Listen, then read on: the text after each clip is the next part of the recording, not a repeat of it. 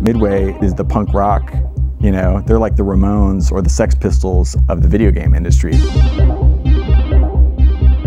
If their game became very successful, you're going to make a lot of money.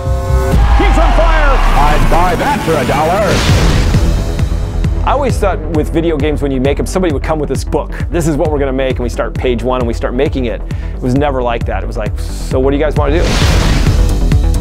The games are louder, the graphics are more detailed. More blood, more blood.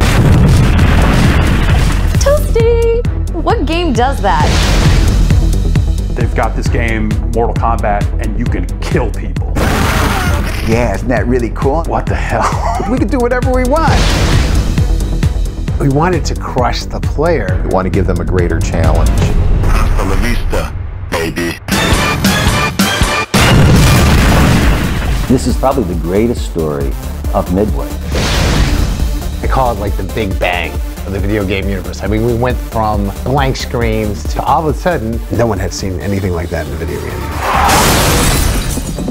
We went to the well too many times. And that was the end of Caída. We're going to sue the crap out of them. I don't think it hit me till decades later that my image is still in there. I have daughters now. They're going to see this.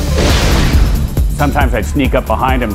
Guy would take a shot and I go, ugly shot! Boom shakalaka! He'd turn around and go, hey, you sound like the guy. I am the guy, dude. I remember thinking to myself, wow, I'm working with gods. Mortal Kombat! Narc. T2. The grid. You know what a game is? A game is 100 of those cool things, and now you have one. We've got the godfather, the doctor of video games. What do you call yourself? Face. That's good, that's a wrap.